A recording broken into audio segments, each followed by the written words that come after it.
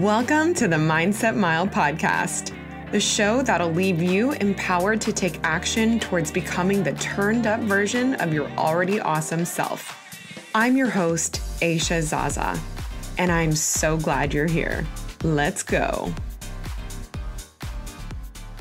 Hey fam, welcome back to another episode of the Mindset Mile podcast. I'm so pumped on our guest speaker today. We've got Christina Guzman on the show, who is the founder of Self Love Tonic.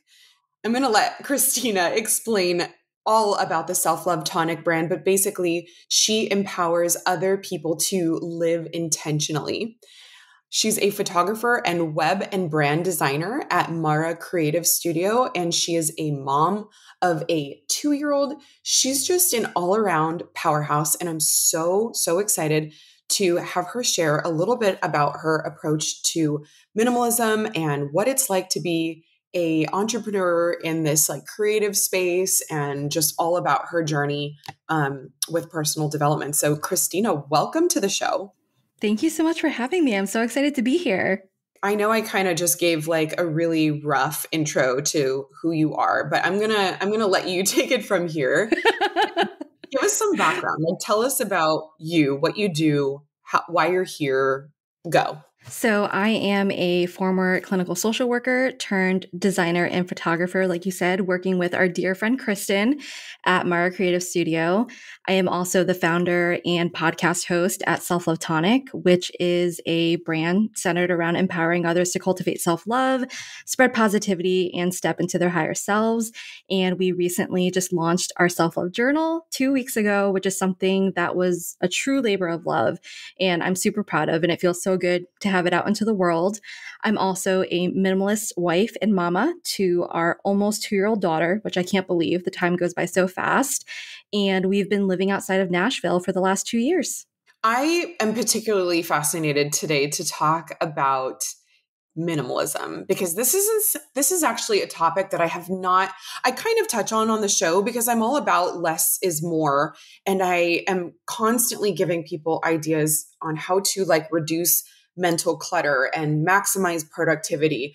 But I wouldn't call myself like a true minimalist, right? I know, and that's a scale, that's a sliding scale, right? Like I know that there's levels of minimalism, but let's talk about why you have chosen to live a minimalist lifestyle, and what does that even mean to you? So I started my minimalism journey, I want to say about 6 years ago. And at the time, I was feeling super overwhelmed with how much stuff I had, specifically how out of control my closet was. I remember anytime that I'd have to go anywhere, I'd just sit on the floor in just sheer overwhelm and just stare at my clothes, because it felt impossible to sift through and find what I needed. But in divine timing, as I was scrolling through Netflix one day, I noticed a documentary, and it was called Minimalism, a documentary about the important things. And after watching it, I felt such a connection to the people's stories.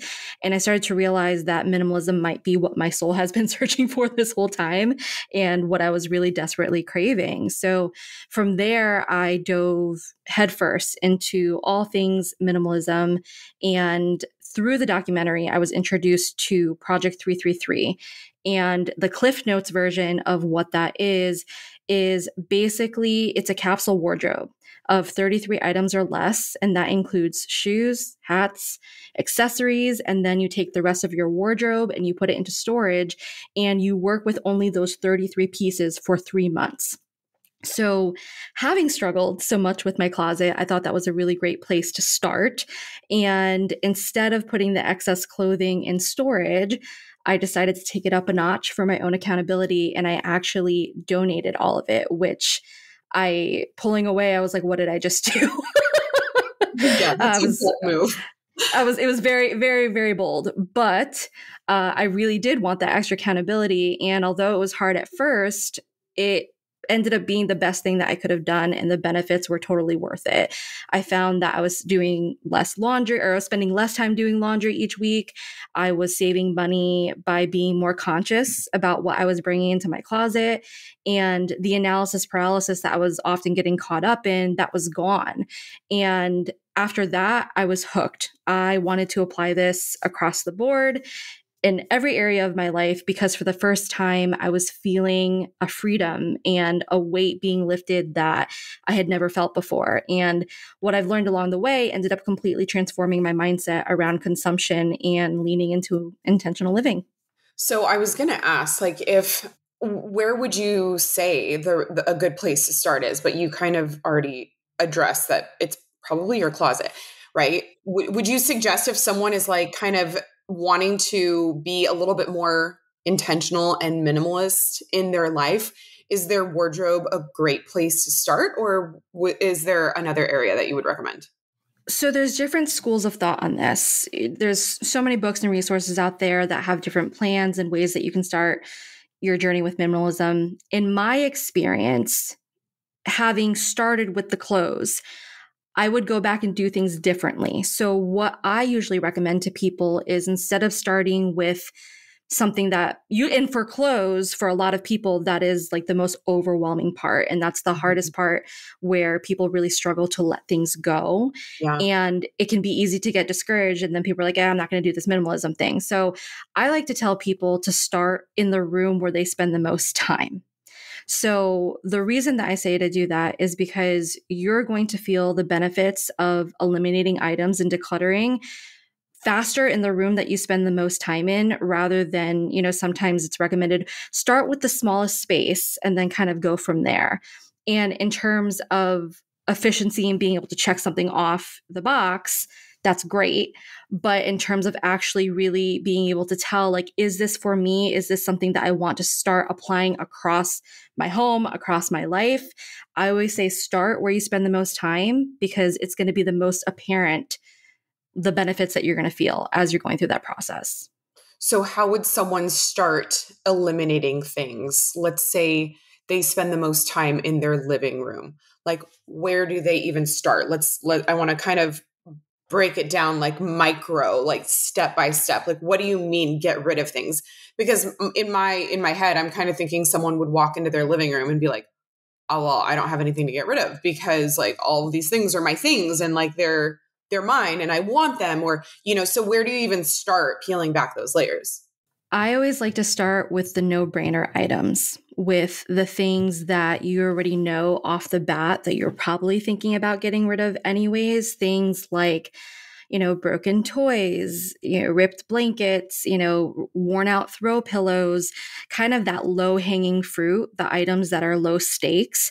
Because as you start getting rid of things, even if it's something that you were planning on getting rid of anyways, and you start to see it accumulate, you start to see more room, more space open up, it starts to get a little more motivating. And then you start to look around and like, okay, like what else can I start eliminating that doesn't serve a purpose? It's not something that I feel like I'm using a lot, because that's another thing too, is sometimes we save things not necessarily because it serves a purpose now, but because it served a purpose in the past, or we think it's going to serve a purpose in the future. So I think a huge part of it, besides starting with those low stakes items, is also being honest with yourself about what the purpose is of the items in your space. And if it's something that's actually enhancing your life, or if it's something that's just taking up physical space and it's contributing to a greater feeling of clutter and overwhelm. That is so helpful.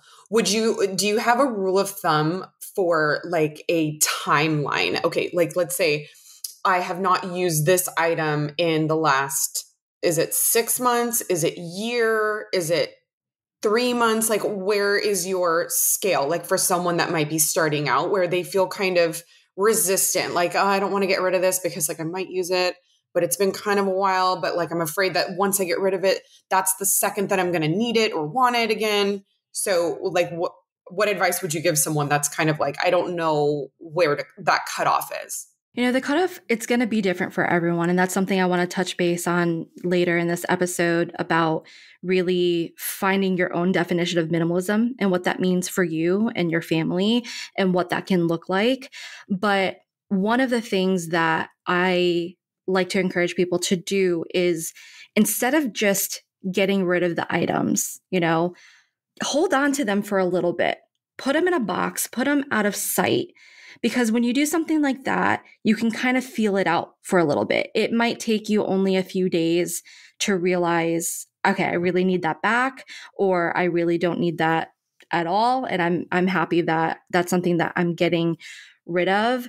But in terms of a timeline on how long it's been since you've used something, for me personally, I probably say if I haven't used it in 2 months, something to revisit.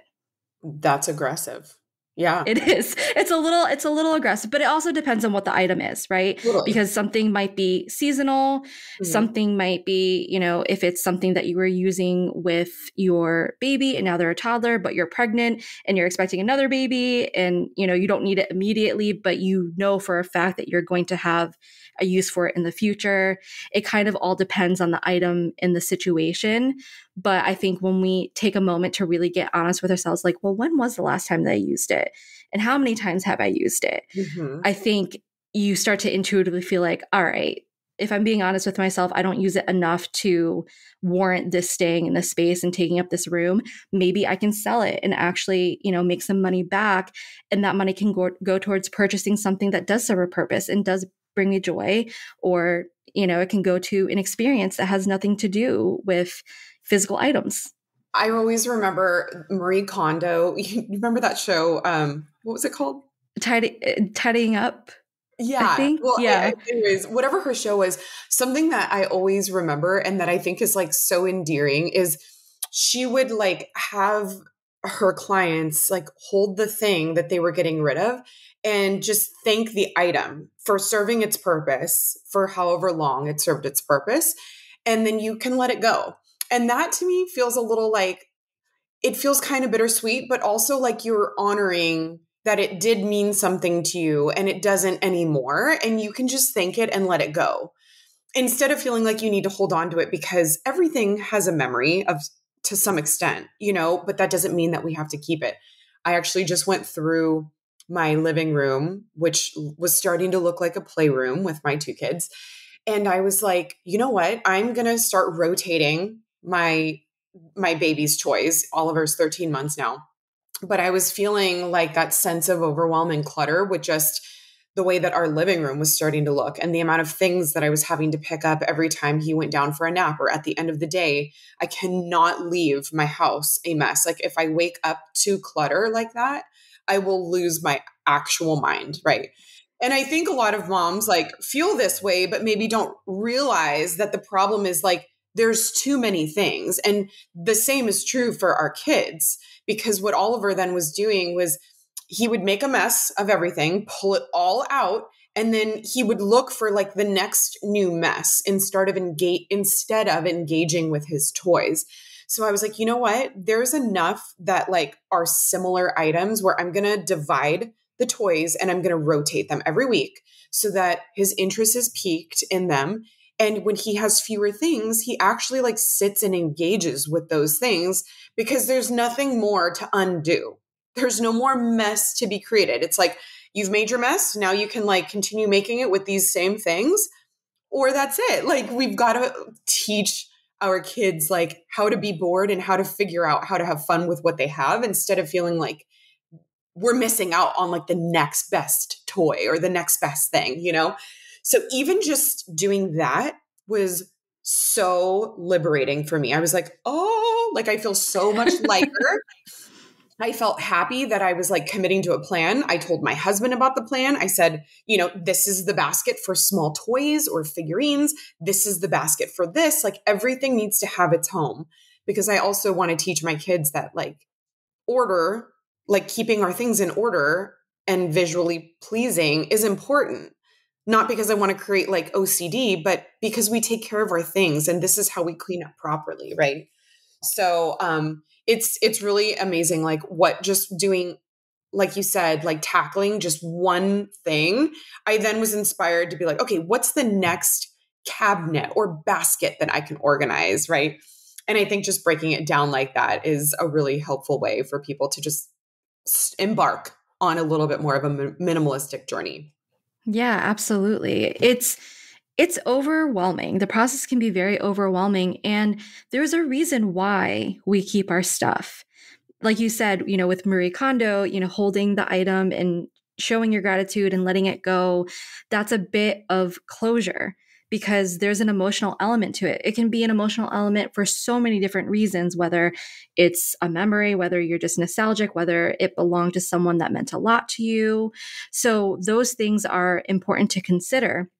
And so I love that you brought that up. But it's funny that you say that about kids, about how, when they have so much stuff, it's almost like they get overstimulated because so do we. That's why clutter overwhelms us. That's why we hang on to things. That's why we struggle with that so much. And I love the fact that you're rotating toys out. That's what we're doing for my daughter, Mia, is every 2 to 3 months, we're kind of doing an audit of her toys. And it's hard too, because in those early stages, they're developing so fast that it's not like, with a 7-year-old that probably by the time they're 8, they might still like the toy that you gave them when they were 7 and it still applies. When they're so young, you're constantly switching out toys and clothes to match the developmental stage that they're in. And that in and of itself can be really overwhelming. So by doing those types of audits, by keeping things minimal, you're saving your own sanity, but you're also making it easier for your child to actually see what it is that they're playing with, to be able to focus, to be able to practice that repetition with these items to get the developmental benefits that you're looking for them to get from those toys too. So I love that you do that. Well, and I do that with my clothes too. Like I do feel like I have minimalistic tendencies for sure. Because I've always been, and I talk about this on the show, like I love selling clothes to Crossroads or like Buffalo Exchange, and I kind of have like a one in, one out policy. If I'm buying something new that is relatively or similar, or it's almost exactly the same as like something that I have that might be like a slightly updated version, right? Because your style changes as you evolve and as you get older, and that's totally fine. Minimalism isn't about not buying things, right? Like that suit you. Right. It's just about not hoarding all of it, feeling like there's going to be this urgent need for everything that you own. So you must keep it all, But I'm really big on like one in, one out. We live in Santa Barbara which I absolutely love. But that also means we have an extremely small house and we're always working with super small storage quarters, including our closets. So I'm just constantly reevaluating like our things and like, what are we using? What are we not? We need to create space for like the urgent things. So I do feel like that is a common tendency of mine. It wasn't though when I was younger. I actually used to be very attached to like items and things. And it was super, super upsetting. So I've really enjoyed this process actually of like, as I've gotten older, like detaching myself a little bit from materialistic things. Like some things do hold a lot of value and I want to keep them, but most of the time I have a relatively easy time letting things go, which I appreciate. So tell us a little bit about some of the ways in which minimalism has changed like your mindset, and how have these shifts happen in relation to the amount of things that you have or don't have anymore? Minimalism has definitely made me more self-aware. It's made me more aware of how my environment affects my mood and vice versa. It's been an anxiety decrease because there's less stimulation and overwhelm. It's made me more grateful for everything that I do have. It's helped me with flow and creativity in my space. And one thing that I wasn't expecting was that it actually helped me improve my finances because it made me really aware of my spending habits.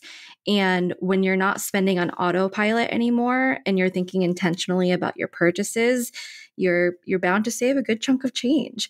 So that is something that I definitely didn't expect, but it's been probably one of the biggest benefits besides, the lifestyle benefits and the ease of maintenance in the space, just being able to save more money. Because when you look at all of the things that are in your home, every single item costs money. That represents a dollar value. And when you start thinking about when you're bringing things into your home that maybe you did do it on autopilot. Maybe you're having a bad day and you decided to go shopping and you bought some shirts that you weren't really like in love with it. Or as Marie says, like it did not spark joy. So, you're just kind of hanging on to it just because it's there and you paid for it. So minimalism kind of helps you to stop and take a breath and be really intentional, not only about the things that you're eliminating or getting rid of, but like you said, being intentional about what you're consuming, what you're bringing back into your home. And I love what you were saying about the 1 in, 1 out rule, because I have the same thing. It's not that you can't buy things. There's nothing in minimalism that says that you can't buy things that you want or need. Like you don't have to justify it. But for me personally, especially when it comes to wardrobe, the way that I've been able to keep it minimal and not go back to old habits, because it's a muscle flex. You have to keep flexing that muscle, or else just with anything else, it's easy to go back into old habits. So I have that same rule of if I go and buy 3 shirts, most of the time I'm like, okay, what 3 shirts can I now get rid of? How can I replace this? And that's especially helpful, as you said, you're going through different seasons of life. That mini dress that you really, really loved when you were 21 may not be the dress that you love anymore, when you're like 34. So it's good to be able to be honest with yourself in that sense. So that's something that's been a huge weight off of my shoulders, is just having those financial gains as well. And I also am super big on like, if it doesn't fit, I'm so particular now about the fit of clothes. I can't tell you how many things I've held on to, but that didn't like fit exactly perfectly, or like it would always slide off my shoulder or like come undone right here, but I would like live with it. And it was so annoying to wear. But for some reason I felt like, but I like it enough to keep it, or like, these are jeans that I want to hopefully like fit back into someday. And I would hold on to them as like a motivational thing. And like, that was also super toxic. I'm like, why am I holding on to clothes that don't fit my body properly? Like let all of that go. You just keep the things that fit you and are comfortable and that you actually like. I also just last thing, I don't mean to get on a tangent, but I really love what you're saying, because also the things that I tend to buy are very similar. I'm not usually, if there's an occasion where like I'm buying something that's for a special event, that might look drastically different than what I wear on the regular. But for the most part, almost every single day, I would say 6 out of 7 days a week, I'm reaching for a black long sleeve shirt or a white like t-shirt with my same jeans. I wear the same jeans, right? Like we don't need 17 different pairs of jeans that you wear like once per year. So I feel like being realistic about like, what are the things I'm constantly gravitating to? That's like a good place to probably start in approaching like a minimalistic wardrobe, is like, you don't need the 99 other things that you don't wear, right? Except for once every 5 years. Absolutely. No, that's a great point. And years ago, something that I did just as my own experiment, I did a garment rack challenge. I don't know if that's actually a thing. I may have made it up. I don't know. But it was along those lines of looking at my wardrobe, even having it scaled down. I really was only reaching for, the linen white shirts, the same kind of pair of jeans. I had a preference and a style. So there was this whole part of my closet that was going unused. So what I did was I got a garment rack, I put it in my room, and I took those pieces that I was wearing on a regular basis, and I would just plan my outfits for the week. And I would, put those items on the rack, and that would be what I would pull from. And I would find that I would never step foot in the closet for anything else but those items. So that also makes it a lot easier to let go of some of those clothes, because you're seeing proof right there from yourself, your own input, that you're kind of forgetting about it. You're not even worrying about it. I like that. And that's, and that's the whole other thing with that Project 333, is that you put the clothes out of sight, out of mind. You don't have to get rid of them immediately like I did, but having them out of sight, it's out of mind. And you start to realize that I don't actually need this. I'm actually good with this small, intentional amount of clothes. Or in addition to that, you called that a garment challenge, or what did you call it? Garment rack challenge. Garment rack I challenge. shared it on social media a few years ago. It didn't quite catch on, but maybe it will now. Okay, well, in like to couple this like garment rack challenge, I think, what I also see people do online as well is like shop your actual closet. Like if there are things that you're kind of contemplating getting rid of, or that the things that you, like you just said, are out of sight, out of mind, instead of like going to buy something new, challenge yourself to actually shop your closet. Because I feel like when we look at the same things every day, we don't see anything differently with like the same mindset, right? It's the mindset that needs to switch, where then you can see the same things differently. So challenge yourself to actually shop your own closet and see if you can really make use of what you have before buying something new. I love that too. That's a really good point. And I think sometimes you forget also about what you actually do have, because it's two things: whether you haven't really been intentional in looking at what you have, or your closet is so big at the moment that it's easy for things to get lost. That's a really good point. If you're shopping in your own closet, you kind of get reacquainted with things that you already have. And not only is it going to save you money from going to buy more things and bringing more into your closet, but it's also going to just make you feel like it's refreshed and you have something different to work with. One more question I have for you around this, because I think this is probably going to resonate with a lot of people. Do you find it challenging to be on social media in this age of like influencer everything and everyone and every item of clothing, right? Like this is how people make a living, is to sell you their outfit. Do you find it challenging, or like how do you navigate being on social media and being tantalized by like all the latest trends that people are linking? You and I have talked about this, but I have a very love-hate relationship with social media. And I truly do think that if I wasn't a business owner, I probably wouldn't even have it, because there are so many things that are thrown at us, not even just from influencers, but ads and businesses. Like it's so overstimulating, and it is hard to not be like, oh, like that's the next shiny thing. I need to go get it, or that's the new trend. So for me personally, one, I try to be very intentional about the content that I'm consuming.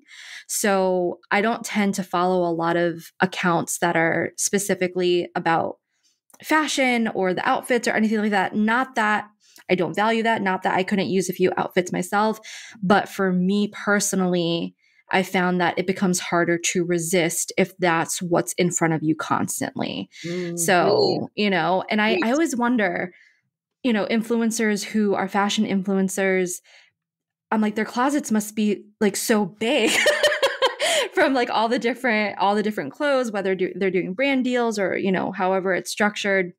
But even then I've seen like they do, closet sales, and periodically they're selling things out of their closet because they're trying to, refresh it with the new items that are coming in.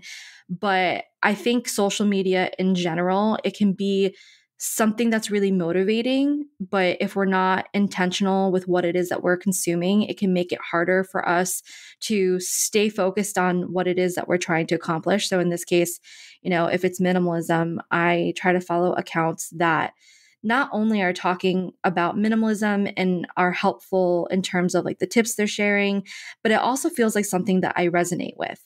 One thing that I feel like is a really big misconception about minimalism is that it's about perfection.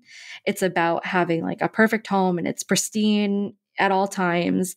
And especially when you have kids, like that's just not the case. Like 9 times out of 10, it's not the case. But the whole thing with minimalism is that the less stuff that you have, the easier it is to manage, the faster you're going to clean that up, and it decreases the overwhelm.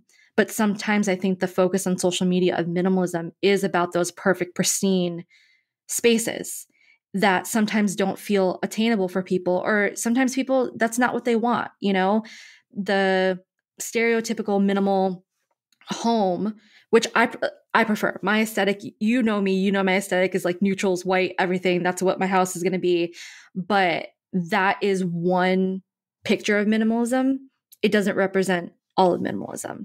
So I would just urge people to, no matter what you're focusing on, fill your feed. If you're going to be on social media, fill your feed with the things that feel good, with the things that feel in alignment, and with the things that you feel like are actually adding value and not making you play the comparison game and Yes. aren't making you question yourself in a negative way where you're questioning your worth in any way.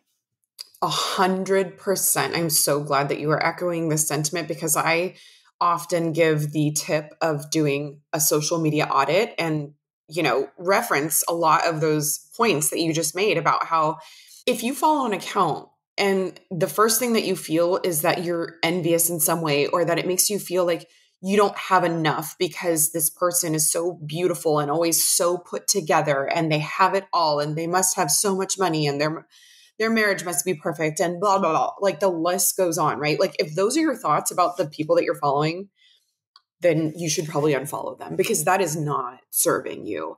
And while it feels like you're going to have FOMO, the second that you like want to hit that unfollow button, especially if it's an account that you do enjoy, but you are honest with yourself about this actually is bringing kind of like negative thoughts about either myself or the way that I feel about social media or the way I feel about them even.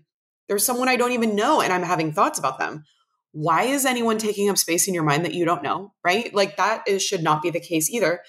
But there's this element of feeling like you're going to be missing out on something if you're not seeing like their outfit of the day or like what they're linking. And it's like, I have unfollowed accounts and I've gone back and chosen to follow them thereafter because I'm like, oh, I kind of miss like a little bit of their aesthetic or a little bit of their, whatever it is that I like about that person. It doesn't mean that it's bad, like you said, but like, do I need to be consuming it every single time I open my phone? Probably not. It's going to do wonders for your mental health to just do that, to do a social media audit every now and again. I cannot recommend that enough. So I'm so glad that you said that. But since we're on social media, I want to ask you, are there any good accounts that you follow or that you recommend that are about minimalism besides your own, of course? Yes. So the first would be Project 333, what we were talking about, that initiative with the 33 items or less. That's going to give you a lot of really great information, especially if you are looking to make some headway when it comes to your clothing in your closet. Another one is the Barta House, Barta. And I forgot where she lives, but her name is Heather. And she shares a lot of really uplifting and inspiring content about minimalism and how she got to the point that she's at with her three boys. And another one that I really enjoy that's actually a more recent follow, it's called Life Runs on Laughter. And it's like a mix of minimalism and intentional living. So I really like those accounts. Okay, awesome. I'm going to have to check those out when we're done. Thank you. I want to shift gears a little. Tell us about Self Love Tonic. Okay. So, Self Love Tonic came about officially when I was in the postpartum period of fourth trimester. So, I was really struggling with postpartum depression. I was really struggling with my self worth and understanding who I was now as a mother. People talk about how exciting it is. Like, you're bringing a baby into the world, like, birth is happening, but there's also rebirth happening. And you're being reborn into this new version of yourself. And although it's beautiful, it's also scary and it's uncertain. And there's so many things that go along with that people don't talk about enough. And I was in a really low point. And something that I have always done throughout my life was to journal. And I did it when I was a kid. I used to love journaling. It was such a great way, especially, going into my teen years, to process some challenging things that were happening to me. In my work as a clinical social worker, I was able to use it with the kids that I was working with in trauma focused cognitive behavioral therapy. It's something that I believe in so much because I've been able to see both the professional and the personal benefits. But when I was pregnant, I didn't journal as much, really at all. I had a high risk pregnancy, and it was one of those things where I was in and out of the hospital. and in and out of doctor's appointments constantly. And then I was also working full time. So the last thing that I wanted to do was go write about my feelings and try to process it that way. But in the postpartum period, I realized like, no, like I need to bring this practice back into my life because it is so profound, and I need to get out of this headspace because I really was afraid of the thoughts that I was having. And, I was seeking, help with mental health and therapy, but it's always good to have your own sounding board to get your thoughts out. And free journaling used to be something that I really enjoyed when I was younger. But as I've gotten older, I found that I wanted something that was more guided. I didn't want to have to constantly be coming up with things to write about. There's a time and a place for that. But years ago, I actually had developed my own guided journal because I couldn't find what I needed out on the market. And so I tried going back to my own journal, and I was journaling for a few days. And I remember just kind of like slamming it down. I was like, this does not resonate anymore. Oh my gosh, my own journal that I developed doesn't resonate anymore.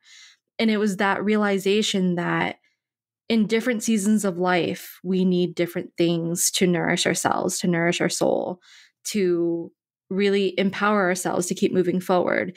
And although those prompts were serving me in a previous season, this was a brand new game that I needed to now consider something different.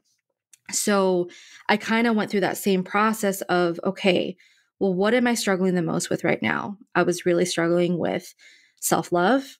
I was really struggling with clarity and knowing what I desired and what I really wanted my life to look like.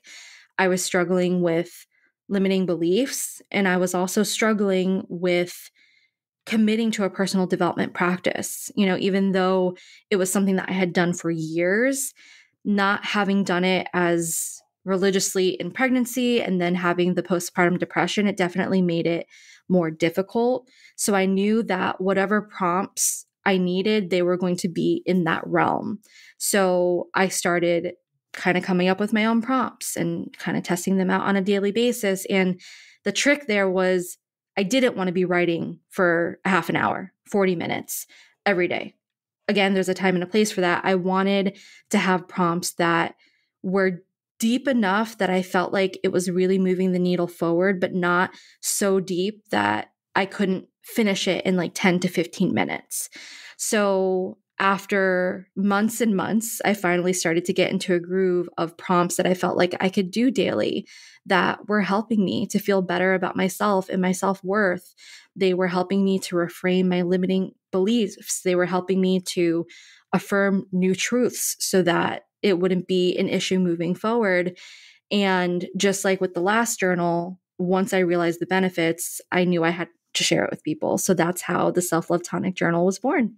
Oh my gosh, I love that, Christina. I love your vulnerability and ability to just articulate how challenging that season of life can be postpartum. Because you're right, it isn't talked about enough. And I mean, I certainly felt unprepared the second time around, more so actually, ironically, than the first time. But I'm just so excited to, invite people to take a look at Self Love Tonic, the brand, and explore just what it means to live intentionally. Because, when you stop and think about it, you're like, what is all of this rat race for? Like, at the end of the day, what am I trying to why am I trying to be someone I'm not? Why am I putting myself down when I don't need to be? Where is this voice coming from? And when you start eliminating things in your life, you start just focusing more on what's in front of you than this arbitrary measuring stick of social media, and like people and what they're wearing and where they're going and how they're living. It's like, stay in your lane. Like, it's so much of a happier place to stay in your lane and want what you have instead of feeling like you need something more all the time. It's exhausting. And so I could not be more, I feel like this is such a perfectly timed conversation because I kind of feel this shift. I don't know, maybe that's I don't know where don't have any data to reference, that this is like actually happening, but I feel like people are hungry for more of this topic and are curious as to how to live with a little bit less, right? Like just slightly less than what they're living with currently, to like reduce the amount of overwhelm and decision fatigue, and just come from a place of love, like having more abundance of love. Like that's how we can really show up as our best selves, which I believe is how we change the world, right? Like it's how we show up, and like those little simple things, and everything matters. Everything that we do matters. And that is exactly what you have made super clear in your approach to minimalism and developing the Self Love Tonic brand. So where can people find you? Where can people find Self Love Tonic? So people can find Self Love Tonic at selflovetonic.com. That's where you can learn more about the brand and the journal. You can also learn more about the Self Love Tonic podcast. And on Instagram, we are at Self Love Tonic. And that's all we got going on, because digital minimalism too. I'm not trying to be on too many platforms. Yeah, I am like Instagram only. I'm like, I don't have, there's no TikTok, there's no threads happening for me. I can barely even show up on Instagram sometimes. So I get it. It's hard. I do technically have a TikTok, but the funny thing is I was off of it for a really long time. And when I logged back in recently, I realized one of my videos went viral and I didn't even know. Oh, that's funny. It's just, you were becoming famous. And it was about minimalism. So you're right that there's like a collective, people are really interested. Yeah, absolutely. And can people follow your personal Instagram too? Did you want to share that? Yeah. So my personal Instagram is at It's Chrissy Jane, and you'll see a mix of content on there, from minimalism to just general intentional living, journaling, mom life, positive mindset. It's kind of a mix of a lot of things, but the overarching theme is definitely intentional living. Christina, thank you so much for everything that you have shared with us today. I'm obsessed with this conversation. I cannot wait to re-listen to this episode, actually, because I want to process it just listening instead of talking, because I feel like you shared so many nuggets of wisdom that I can't wait to just apply in my own life. So I just enjoy you so much. I feel like you're such a light and such a positive influence. Everyone needs to unfollow all the the influencers and follow you. I'm just kidding. I'm not You're like so sweet. Thank you so much. You know what I mean? I just feel like I want people that share like real valuable like content. I'm just not here for like the gram. Just, like you can tell when people are showing off just for the gram. I'm like, no, cut the BS. I'm right there. I'm right there with you. And that's another reason why I don't post as often as I used to, because I've stopped to think, I'm like, why am I sharing this? What is the purpose of sharing this? Does it add value? And that's been another way to be more intentional as well. But I'm right there with you. And I feel the same about you. I love your content. I love how real you are. And I love that you're not afraid to get vulnerable. And I think vulnerability is a superpower, and the world needs more people like that. Oh, well, thank you. I appreciate that. Well, Christina, thank you so much. And I cannot wait to chat with you next time. And friends, I will see you next week. Until then, make it a great day.